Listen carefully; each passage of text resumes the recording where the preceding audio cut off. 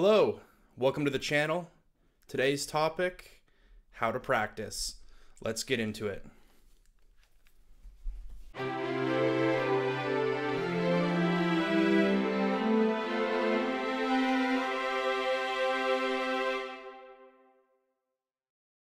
Practicing is essential, but not all of us have the endless hours every day in order to get better at what we want to get better at. Many people work 9 to 5, and we only have half an hour to an hour to fit in a small practice every day.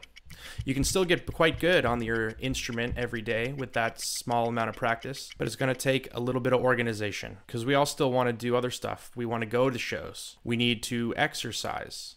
We want to relax. But don't get too bummed out about it because there's time. Let the sun set on your current practice routines and let me introduce you to some great practice tips to help you get the most out of your practice.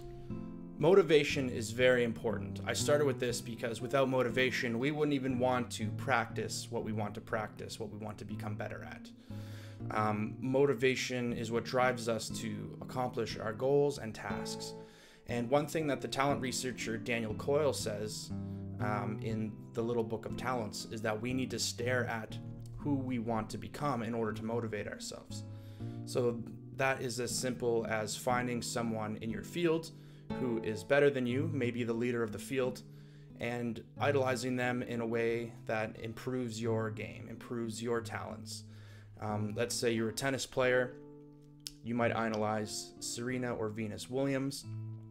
If you're a guitarist, you might idolize Jimi Hendrix or Eddie Van Halen, and so on and so on. Whatever you're in, whatever field you're in, you can motivate yourself by finding someone in that field. And it's as easy as getting a poster, putting it on the wall, getting a book by them, or even just putting a picture on the background of your phone. These little reminders get our brain thinking about what we want to be doing throughout the day.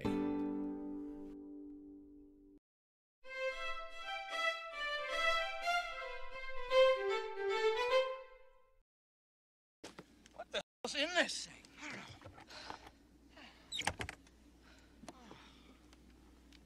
What's this?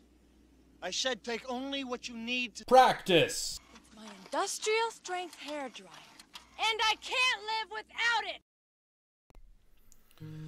Not much needs to be said about distractions and practice. The more distractions we have, the worse we will practice.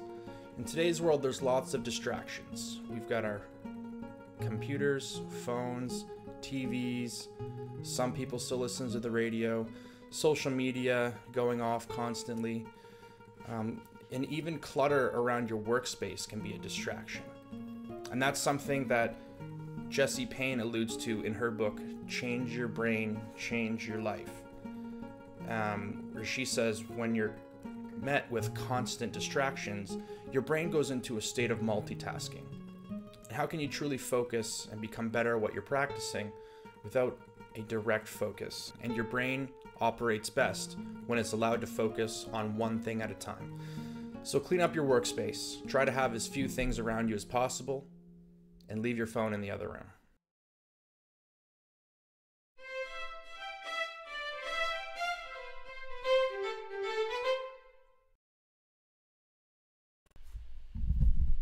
Keeping track of your progress with a journal day to day is a great way to help improve your practice and make it more effective. And here's an example of how to journal. So your practice journal should have 3 sections: goals, practice, and reflect and assess section. In your goals section, it's important to keep that as precise as possible.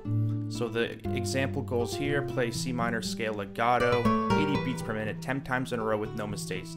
That's very precise. You're working towards a very distinct goal.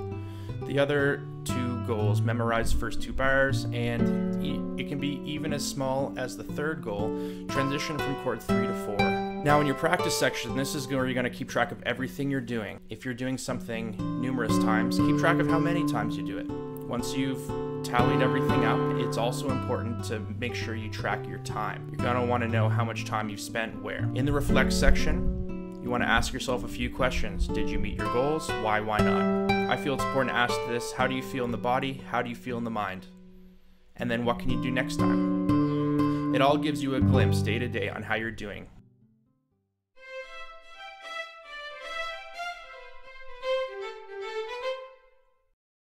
I wanted to make one of these segments about warm-ups. Warm-ups are vitally important to the health and longevity of our playing, muscles, tendons, ligaments, joints, etc. Any pro athlete out there is not going to go full steam potato without first warming up. And as musicians, you should consider yourself athletes, at least in the hands, where we're constantly making athletic movements with our hands and anything we use to play the instrument. We play for hours a day, so without warming up, you could expose yourself to strains, repetitive injuries, overuse, and so on. Preventing injury is way better than trying to heal an injury. Take it from me. Getting injured sucks. Take the time every time to warm up. It'll hurt less later.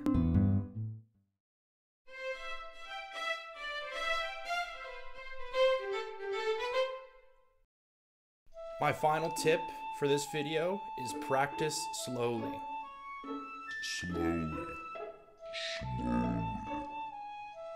It was Camille Saint-Saëns who said, "First we must practice slowly, then more slowly, and finally slowly." You can't play something fast until you've played it slowly. Once it's under control slowly, you can gradually increase the tempo. Daniel Coyle says in his book The Talent Code, "Super slow practice acts like a magnifying glass. It lets us see errors more clearly and thus fix them."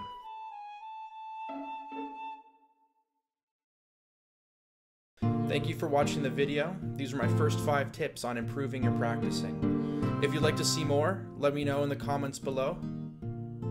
Please give this video a like and share it with any friends you think might need help getting out of that practice rut. Subscribe to the channel if you'd like to see more content. Thank you very much. Happy practicing.